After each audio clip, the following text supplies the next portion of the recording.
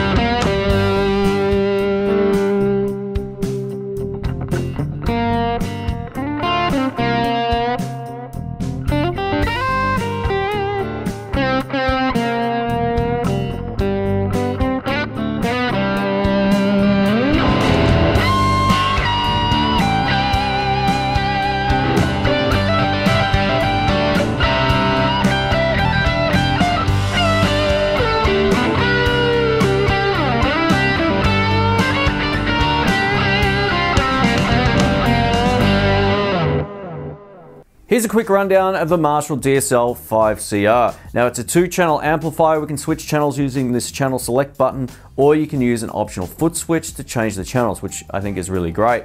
This clean channel over here is called the classic gain channel. With the gain control down, it becomes a really great pedal platform, and with the gain cranked, it absolutely gets a little bit dirty, especially with humbuckers. If you push the front end, it gets that really classic sort of bluesy slash classic rock kind of tone with it cranked all the way up. You also have to have the volume mostly cranked to get that sound though, and I'll show you that in this video. With the gain down, it's still going to remain pretty clean.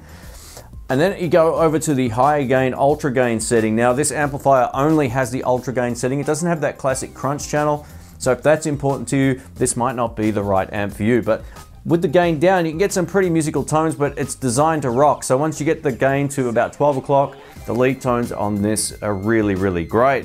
We also get a 3-band EQ over here, treble, middle, and bass, with a tone shift option here. You push this in if you don't like your sound, and hopefully it fixes it up. It's basically like an EQ balancing button. I'm not too sure why this is on the amps, but it is what it is. It's there if you so choose to use it. We also get a deep button over here, which I'm gonna leave in the majority of this video because it sounds better.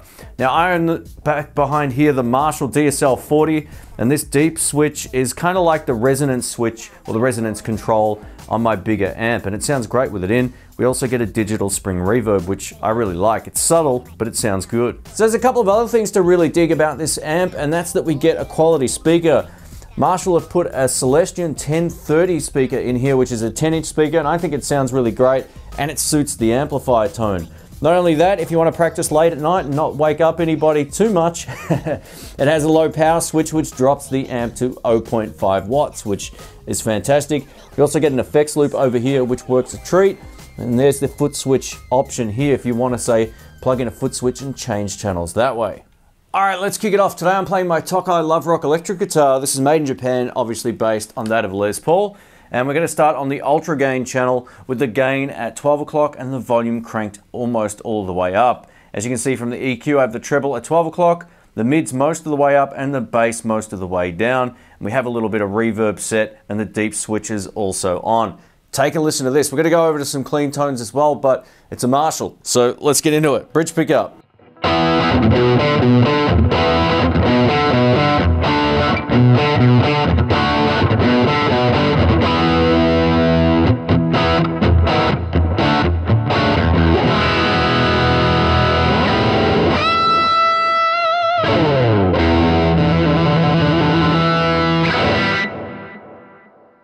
as you can hear, I've got some delay going through the effects loop, so let's turn that off right now so you can hear just the dry signal of the amp.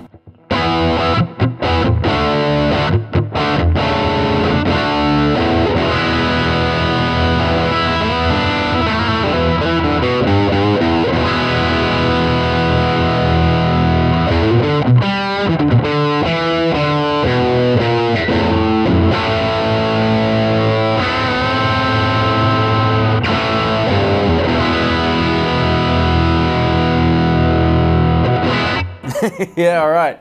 And now with the gain cranked up to 3 o'clock, let's give this a go.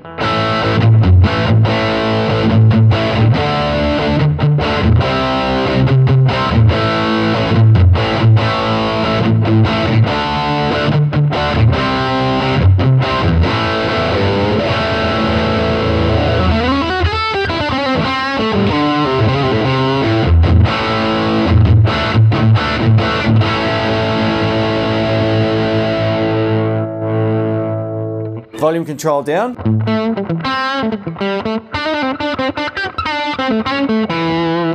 And all the way back up. And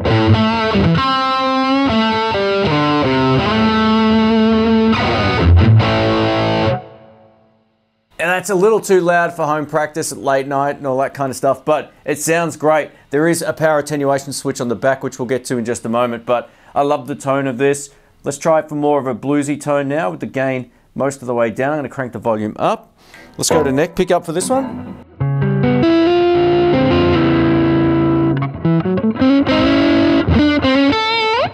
Yeah, not the best bluesy tone. Let's crank it. There's a fine line between too much gain on this amp and sort of not enough when it comes to the ultra gain channel.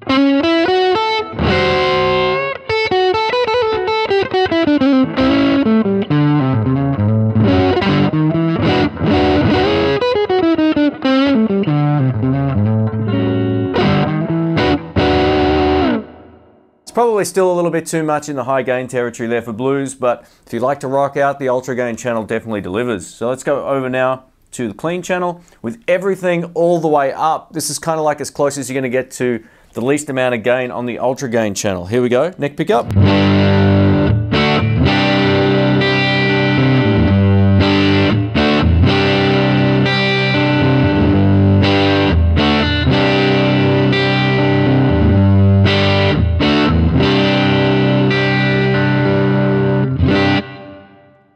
Now with some delay going through the effects loop, great feature of the amp.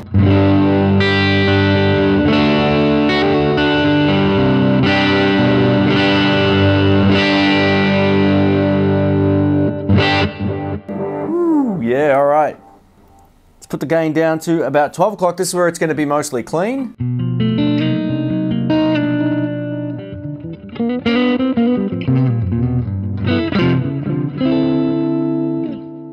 Turn the delay off.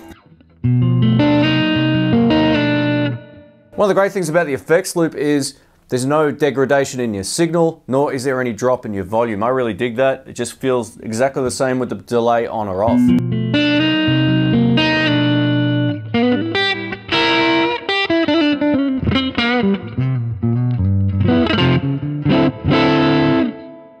All right, while we got it there, let's try the tone shift. It's currently been disabled, so I'm going to turn that on right now. This just basically evens out all the EQ. I don't know how much I like this control, but it's there if you need something to sort of fix your sound. With it off.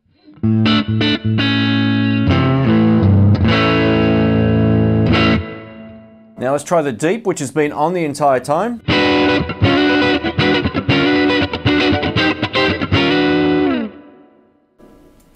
Now with it off.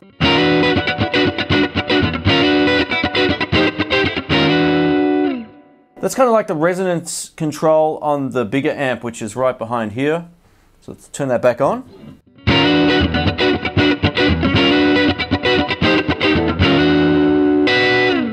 Very nice. And now let's try it as clean as we can get it. Here we go.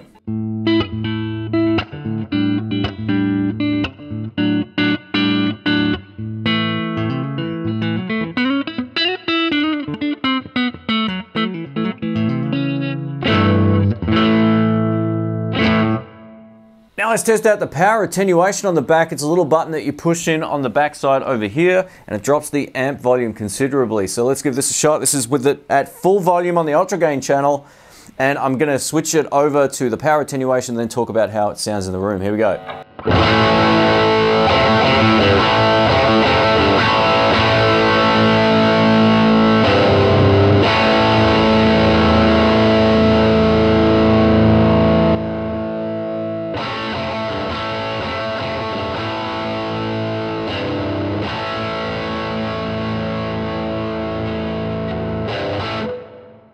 I'm looking at the waveform on the computer, and it's less than half of the waveform with it at full volume. Now what I'm going to do is leave it at that lower power setting, but adjust it in post so you can hear how it sounds once you raise it back up in editing, so to speak. Here we go.